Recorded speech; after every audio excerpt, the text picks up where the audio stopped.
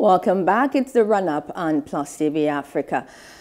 In apparent reaction to public unease over the federal government's long silence and delayed response to the March 3rd Supreme Court ruling on the currency redesign, the presidency yesterday said the CBN did not need a further directive from the president, Muhammadu Buhari, to comply with the Apex Court's order. Well, joining us to discuss this is Vincent Essien. He's a legal practitioner. Hello, Vincent. Yeah, good morning, Maureen. Good morning. Yes, and along the line, in the course of this discussion, we hope to be joined by Tunji, who is an economist, so that we'll be able to balance this up. However, as we wait for Tunji to join us, Vincent, well, I'm going to quote from, I'm going to take an excerpt from a statement issued yesterday by the Acting Director, Corporate Communications, Issa Abdulmumin, that's of the Central Bank of Nigeria, so that we can begin to dissect this piece by piece. Well, the statement, part of it read, in compliance with the established tradition of obedience to court orders and sustenance of the rule of law principle that characterized the government of President Major General Muhammad Buhari retired, and by extension the operations of the Central Bank of Nigeria as a regulator, deposit money banks operating in Nigeria have been directed to comply with the Supreme Court ruling of March 3rd, 2023. So I'm going to start, Vincent, by asking you, just how obedient has the CBN been to court orders in this administration? In this administration, has the CBN really been involved in legal matters? I think it's come up basically in regards to the currency exchange program. It's been an unfortunate scenario that has happened, especially in view of the hardship that has been wrought on innocent citizens.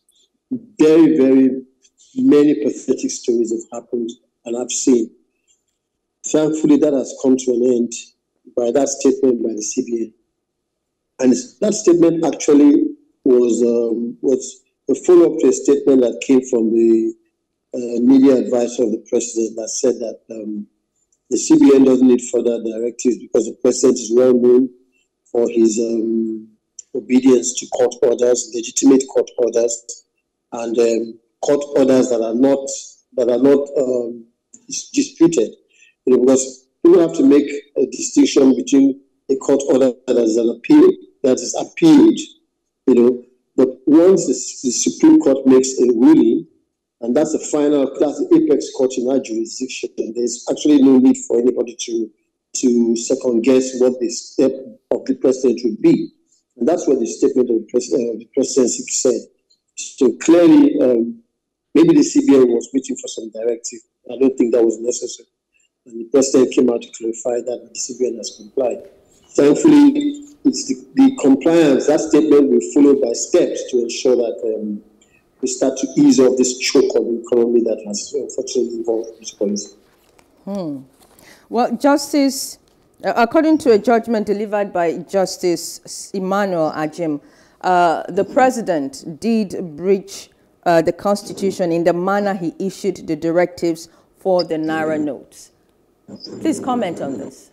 Well, I saw that aspect of the judgment, and there's some elements in that judgment that you could subscribe to, because clearly the initial ruling of the Supreme Court on the 8th was that the old and new note denominations should be allowed to run until pending determination of the suit before it. So there was a decision by the president to say that he had allowed the 200 notes, and he didn't really mention the other notes.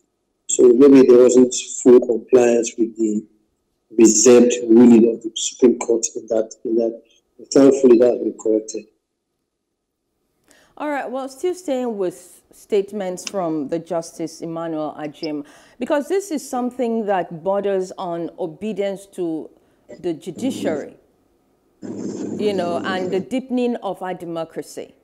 And so in further statements from this same justice, I'm going to quote, "The rule of law upon which our democratic governance is founded becomes illusionary if the president of the country or any authority or person refuses to obey the orders of the court. The disobedience of the orders of courts by the president in a constitutional democracy as ours is a sign of the failure of the Constitution, and that democratic governance has become a mere pretension and is now replaced by autocracy or dictatorship." How do we deepen our democracy if the apex court is now being seen as a toothless bulldog? Well, I wouldn't really say that we've got to that point. There are processes to even implement rulings, and government has their processes. I'd like to say that those processes have come to fruition now. The government has complied fully with the ruling of the Supreme Court. 10 days after. Clearly, the ruling as pronounced by the justice made some strong statements, and to reinforce the fact that the judiciary should be supreme, the law should be supreme, the constitution should be supreme, and that's the foundation of democracy. So I'm happy that the president and the CBN have fallen in line with the judgment of the Supreme Court. I think that we should move forward from there and probably learn from this experience and ensure that this only strengthens our democracy. I don't think there's any need to keep blame. It's not going to help. I think what we need to do is ensure that we move to a situation where we start to ameliorate the pains that have been brought upon our citizens by this policy. It has brought some pains, in spite of what I think are the noble intentions, and maybe there are some gains as well. But at the end of the day, I think the government is about the best good for the people. So hopefully we can get to that stage. Yeah, well, you're saying move on from there, but you see, ordinary Nigerians like us, who are not lawyers like you, we do get worried when it does appear. Even the NBA has spoken and warned. Matter of fact, the NBA president, Yakubu Mikel Essien, spoke on this matter, and he warned that the bar would resist any action undermining the rule of law, constitution, and democracy in the country.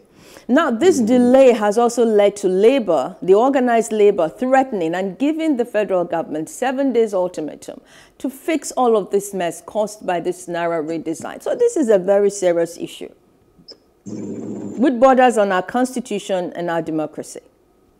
Yeah, these are serious issues. I mean, the NBA spoke, the labor made, and definitely we didn't want to finish off the second elections and head into a national strike. But thankfully, all this has been averted. To me, I think our democracy still has a core that we have to look back and learn from our experiences, and this is just one of them. But the most important thing is that at the end of the day, the Constitution has been respected. The authority of the Supreme Court, which is the apex court and the final arbiter in our judicial system, has been consolidated, and the executive has ensured that there will be full compliance with the ruling of the Supreme Court. And this is actually a precedent that will be laid for future governments to understand. The delay is unfortunate. The non-immediate compliance is unfortunate. But I think where we are now is that there's full compliance, in effect, by the statement by the CBN. I think we should move forward from there. That's my advice. All right. Some would say that the purpose for all of this Naira redesign policy may have been defeated, because the politicians did have access to this money from what we saw. They had access to this money. Nigerians suffered. The unbanked Nigerians suffered. Those who do not have access to the internet, or who could not use the internet to transact with the banks, they all suffered. We saw all of it on social media. And even as you went around the street yourself, you saw Nigerians suffering from all of this. So it will look like the purpose has been defeated. Well, it's for CBN to define what the exact purpose of that policy was. CBN is usually strictly to confine itself to monetary policy. And clearly, management of currency is one of the areas that falls within the ambit of monetary policy. So they actually have the authority to regulate monetary policy, currency, and this is one of the things. But a lot of things came out in the course of this that seemed to indicate that they were stepping beyond their core focus, not their mandate, their focus. Because you can use currency to control a lot of things, but clearly the most important thing is inflation. The most important thing is probably exchange rate. Money supply deals with all this, and they have to look at how much of that has been achieved by this policy.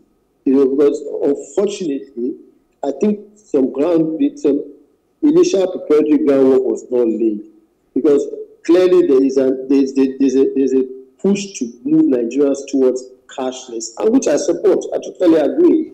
But I think the infrastructure to move the number of people and the volume was not there in the first place, and that's why you found out that even the digital transactions went on choke. Because the capacity must be ready.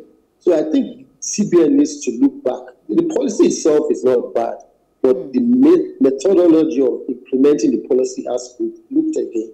And this 6 months actually gives the CBN, the policy has not been scrapped, really. I mean, the new notes are still valid, they've already been issued. So what the CBN has done is wisdom, which everybody agrees, is that they've given CBN more time and a larger window in which to implement this policy. And hopefully they'll take advantage of it and cure some of the fears and concerns that people had, that there were some ulterior motives, which also affected the reception of the policy and the perception of the policy itself, which was not necessary, in my own view. Yeah, it actually has thrown up so many things, which is the fact that we have so many of our people still unbanked in the villages, in the rural areas. Also, it did throw up the fact that the digital payment solutions, it still has lots of challenges that the banks should look into. Clearly, but for me, the key thing is it's also that challenge is also an opportunity. So I'm expecting the fintech sector in Nigeria, which is very dynamic, to take advantage of that opportunity. It's an opportunity, and it's something that I'm sure will happen almost simultaneously. I think that the fintech sector should step into that and try to fill that space, expand the infrastructure, and then we will get there. One of the things that happened that expected to have been done was CBN licensed the GSM companies as we had the MOMO, which is already been done, but those things hadn't been deepened before this policy came in. So I think the fintech sector needs to expand that digital space, because a lot of Nigerians are actually on the internet more, and our internet penetration has actually been deepened all over the country. But the culture is also the second part. You don't just migrate people from cash to cashless without assessing the cultural factor. How much of preparation did you make for people, like you said, the rural population who are used to cash, the market women? That's where we had this choke, really. And even transportation systems. Why are we majorly paying cash to get on board our transportation and our buses? That's not necessary. So, I mean, the necessary steps, the practical steps that need to have been done before this policy was rolled out were not done. And that's why we had the choke. People can't get to work because they can't get on a bus and they don't have cash to pay, and they have money. They have money in their accounts, but they don't just have it in their hands. So it's something that CBN needs to go back and reflect upon. Like I said, the policy itself is a good one, but it's something that needs to be done with a lot of deep thinking, and not so that people don't have the impression that you're trying to achieve some kind of agenda. Yeah, the CBN no doubt has its work cut out for it. One of the things that this also threw up is the issue of how much monitoring goes on in the banking sector. How much of a grip does the CBN have on the commercial banks? Because we did see at the initial phase of all of this, the DSS got into some banks and saw that they were hoarding money. They were hoarding money that the CBN supposedly had given for them to disperse to Nigerians. Yeah, I think the CBN is the regulator of the bank system. I don't think there's any doubt about that. The instances which we spoke to, whenever you have scarcity, inadequate supply of a product, then you start to have those kind of scenarios emerging, because too many people are trying to choose. First of all, I don't think adequate numbers of the new currency were pushed into the money supply system, and that created a scarcity, and that creates an arbitrage. People are taking the banks, not just the banks, even the POS system, which had come into play and had been very helpful. So the thing is, CBN needs to look at the whole structure of the finance. It's not just the banks. Because how many people can go? I can tell you, I have a local government in my state, in Akwa Ibom, that doesn't have a bank. So I mean, there are many local governments that don't have banks. So it's not just the banking system; it's a whole financial system. And again, you have to go to digital banking. I just opened an account with the bank. I don't have to mention today. I didn't step into the bank. They sent me the account opening forms, and I filled it online, and the account is open. So we need to start to deepen that kind of system. And of course, there are online banks in Nigeria. So what we need to do is ensure that we deepen that kind of infrastructure. Once there is not adequate supply of any product, talk less of cash, then you're going to create a scenario where people are going to take advantage. Because scarcity creates an advantage for people who have it. Over people who don't have it. That's what happened. All right.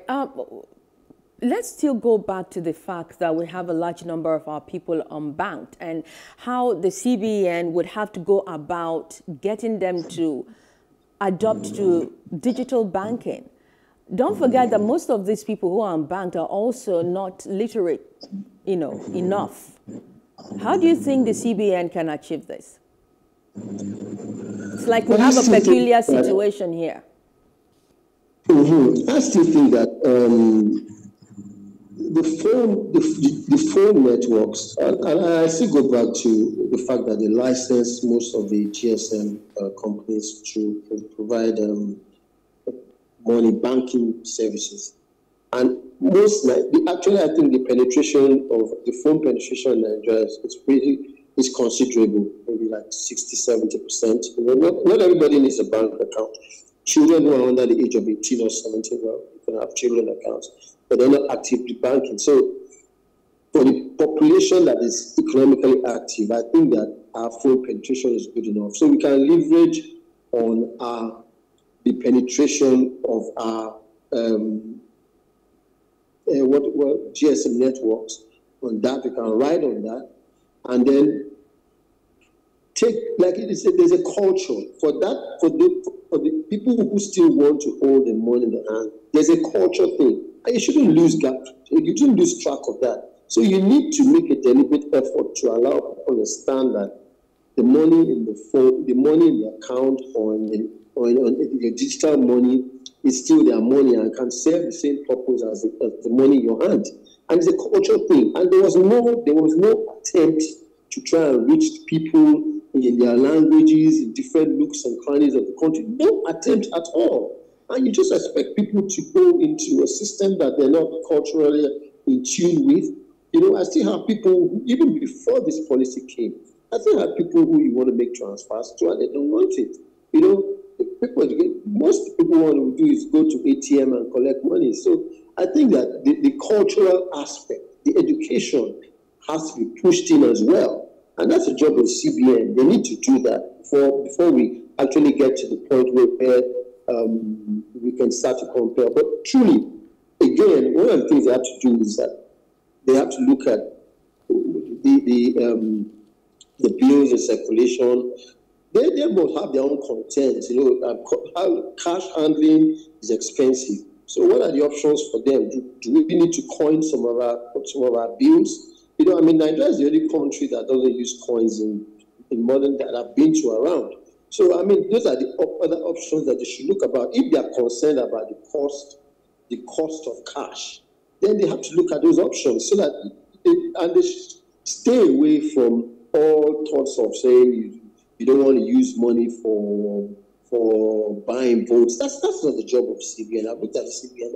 CBN has no problem. It has no business going there. Even when you talk about kidnapping and all that, that's not it. That's the job of the police and the security services. So what you need to do is focus on core monetary policy functions. And once you get it right, it will trickle off to the other sectors that you're concerned about.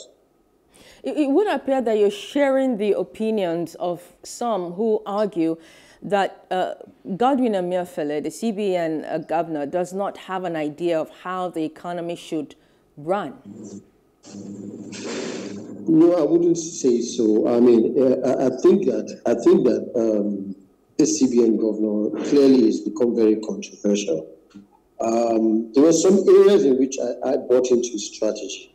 Clearly, there have been options as to the rapid increase in money supply. People say printing money, and his interventions, CBN-led interventions in many sectors of the economy, which have been more direct than usual. But I actually support some of those interventions that have been made to spur production, especially in the agricultural sector. We've seen that in the loans that have been pushed down in the agricultural sector, and they've had some impact in terms of agricultural production. So I support that. There are some that are very radical, like CBN leading the banks to get involved in the movies. National theatre has been done, CBN, that's radical. But, provided it is supporting production of goods and growing the economy, well, there's nothing wrong with that, but I wouldn't say he doesn't have an idea. Clearly, he's been CBN governor for 2 terms now. One of the few to actually last this long. I don't think he doesn't have an idea. But, the office does come with some pressure. So I don't know what kind, I'm not there. I don't know what he's feeling. But clearly, he's been compelled with this CBN ruling to tinker with this particular policy. Hopefully, we'll do that and get it right. Again, he needs to ensure that he's working in sync with the fiscal authorities. I think sometimes he was played in that space as well. So hopefully, there's still time. But anyway, the new government is coming in. Hopefully, they will be in charge of this. It's still the run-up on Plus TV Africa, and we're taking a look at the Naira redesign policy and the fact that the CBN governor has finally bowed to pressure and has given directives, ordering the commercial banks to allow the use of the old notes and that the old notes remain legal tender, just as pronounced by the Apex Bank. And I have Vincent, Essien, a legal practitioner, with me taking a look at this. Vincent. Yeah, I'm here. All right. Yeah. So it's a good thing that the CBN has finally bowed to pressure 10 days after the judgment by the CBN and 10 days after Nigerians have been in the limbo, in the dark, wondering what next? What next? Should we use this money? Should we not use this money? The president has not spoken. The CBN has not spoken. So finally, all those doubts are put to rest. But we have to also project and look forward to the future, because I'm looking at January 2024 at this point and wondering, by the time this judgment, which has said that these old notes remain legal tender to the 31st of this year, what happens in January of 2024? How confident will Nigerians be that when we get to that, we'll not be back, history will not repeat itself? Well, like I said, 6 months it's not such a long time, but I think there's some things that need to be done. I keep emphasizing the cultural aspect of it and the social aspect. A lot of education needs to be done. We have agencies, Nigeria Orientation Agency, push this information out there, that we are slowly and certainly migrating to cashless. So let's have that. CBN has an element of control. I mean, and I'm saying it because it depends again. They have the power to control the money supply and determine the quantum of money that's in the system. So even in a situation where they are obeying the judgment. So what I'm saying is that the move towards cashless is a certainty. In 6 months, what happens? In 6 months, they could very well decide that by then the old currency may continue to run. They have the mechanism to slowly take it out, which is what a lot of people were advocating. It was a sudden shock. It was a sudden shock treatment that actually aggravated, brought us to the point where we are in terms of the pains that have been inflicted.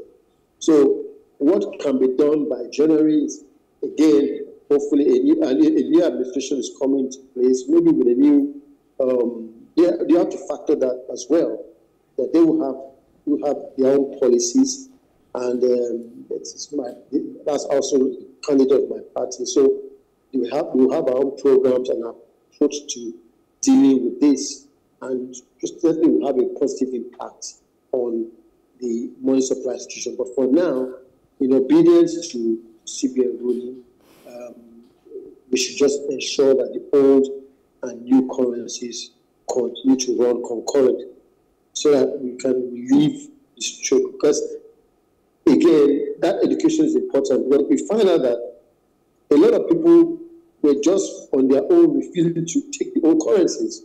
And so that's where education needs to be. How many people read that circular that was on the internet?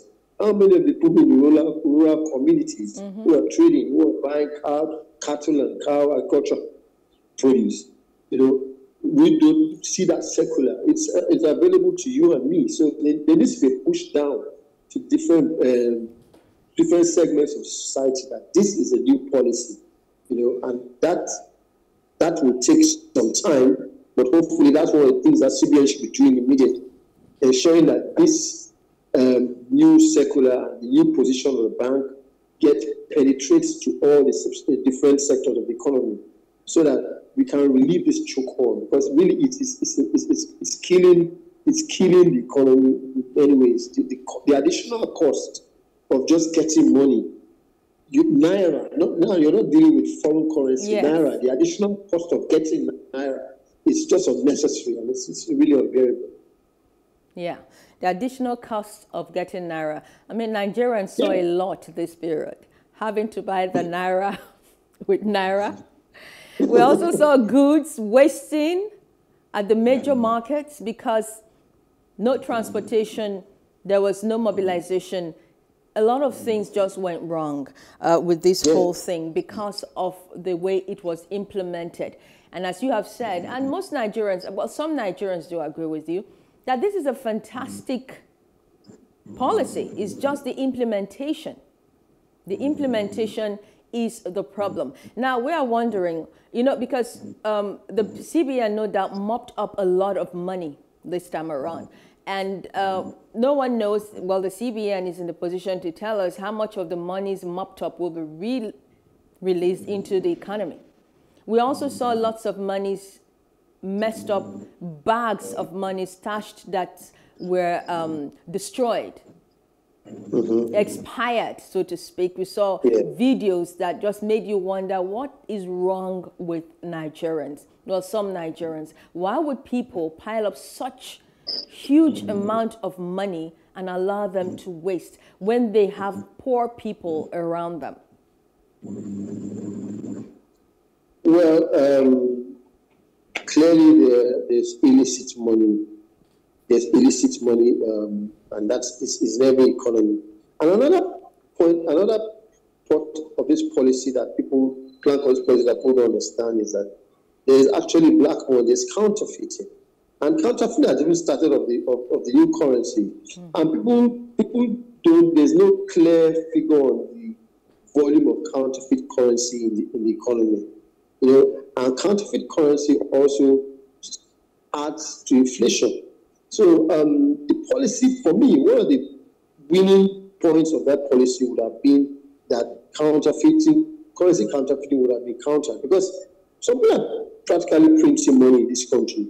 So again, hopefully all those monies, like you talked about, the one that was in bags and all that, won't come back to the system. They're not in good condition anyway, and they'll be turned in. And again, CBN does have the power to regulate how much is going to put back, because clearly they have an intent. They are determined, and that was the statement, they are determined to ensure that we move towards less cash. It's just that they need to ensure, in conjunction with the banks, in conjunction with the fintech community, ensure that the infrastructure is there to accommodate the people who are going to move. Already, there has been a 40-something% increase in digital transactions. That should not reduce, in my own view, because we've borne a lot of pain. So there must be some gain from this policy. That's what I'm saying. Yeah. So that should not reduce. As a matter of fact, that should grow. But again, we need to onboard more people on that, and that takes education, that takes penetration messaging. The National Orientation Agency would definitely need to work with the CBN to send the message. We didn't see them throughout this. So that's one of the mandates. That's some of the things that need to be done. And that's why I say, and I don't actually blame them, because it seemed that CBN executed this policy in silence. They didn't carry anybody. The finance minister didn't even know about it. Which is at the beginning she did say she was not aware. So how can you carry people along when you don't do the necessary groundwork? So I think that's what CBN needs to do. I mean, we're not running a voodoo economy. I mean, nothing's going to be kept secret. It's money anyway. Whatever you're doing about monetary policy, you have to bring it out, because people who run the economy. So I think that unless there's a different agenda, which a lot of people subscribe to, that can't work anyway. They need to get people involved, get people buying in this policy. It's not a wrong policy, it's just the implementation of the policy that led us to where we are. All right, one of the things, the challenges that this threw up was the issue, well, I've mentioned that earlier, the challenge of the digital payment solutions. And so I want to ask you, what legal redress do Nigerians have? Nigerians whose transactions failed but did not get the necessary reversal of such payments that failed in real time. And some still, as we speak, weeks after their transactions failed, they still did not get their monies reversed to them. What legal redress do they have? No, clearly, that's legally enforceable right. It's your money. It's your money. If you put your money in the bank, you're entitled to get it. If you transfer money to somebody and the money doesn't, through the banking platform, and the money doesn't deliver, and it's not at the other end, and it's not at your end, I mean, well, it's something that you can enforce. But you see, what happened was that, and I have a lot of situations with this that I'm dealing with right now. I have people who have issues with the bank. But the first point is that because of the way the policy was implemented, a lot of people couldn't even get into the bank. The banks themselves were overstretched. I mean, banks were trying to control the people who are trying to get in, because everybody was in the bank at the same time. So, I mean, those kind of issues now went to the background, because you can't even get to the customer service. You don't even try going to customer service, because those are customer service issues. So I think that the policy itself overburdened the banks, stretched their capacity to deal with these issues.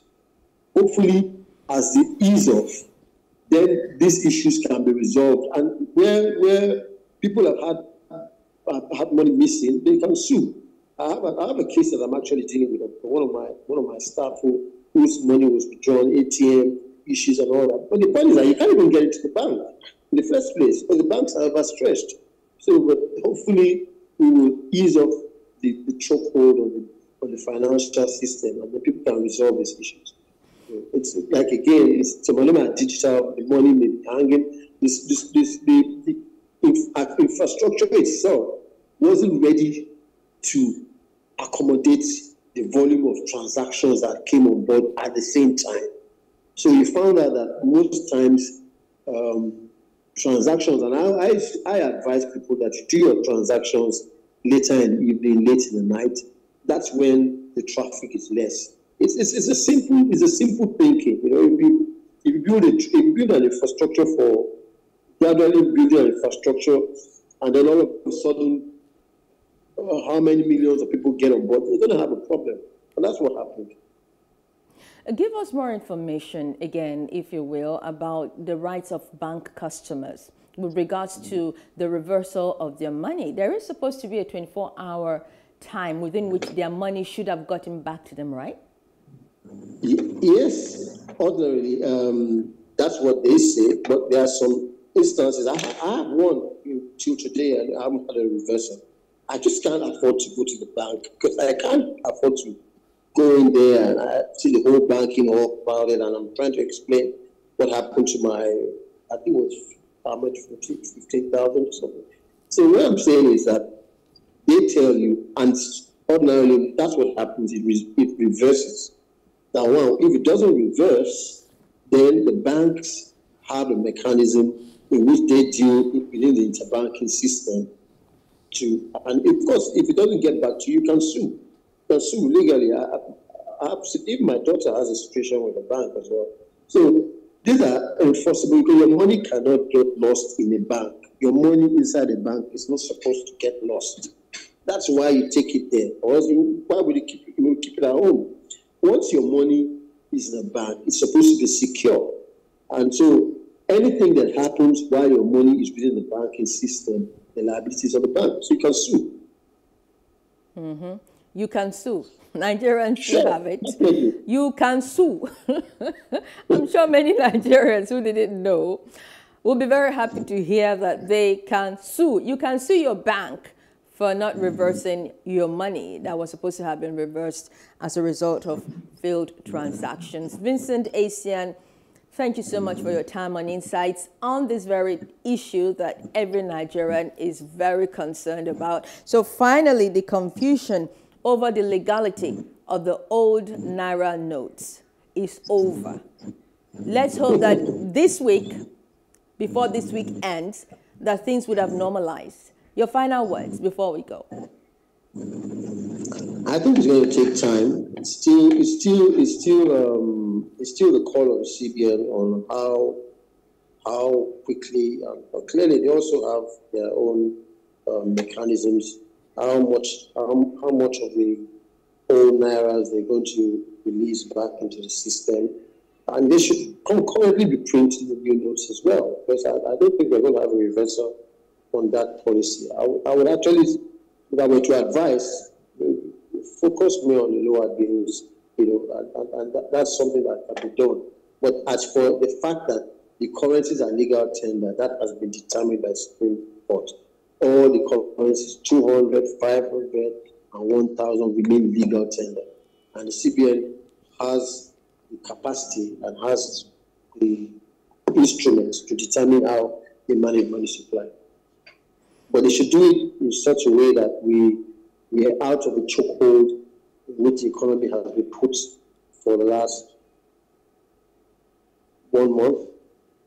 It's really unfortunate. And a lot of people have already suffered.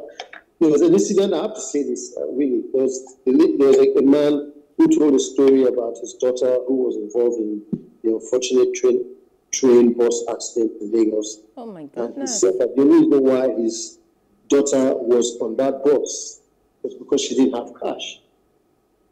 Oh my goodness. I have to say this, Maureen, and it brought tears to my eyes. And this, unfortunately, this policy reversal has probably come too late. Wow. Just yesterday, I heard of someone who trekked to work because he didn't have cash for transportation. Yes. And by the time he got to the office, I deal with that all the time. he slumped and died. Yeah, I have people with, I deal with that all the time. But the case of that man, I have to say, because they said that's it. That the only reason why she was on the bus was she didn't have cash. So she took a staff bus, otherwise she'd be safe. That's what happened. Very sad, very sad. Oh, Vincent, Essien, thank you again for your time. Thank you. All right. Many thanks for watching. I am Maureen Menon. We do have a good day.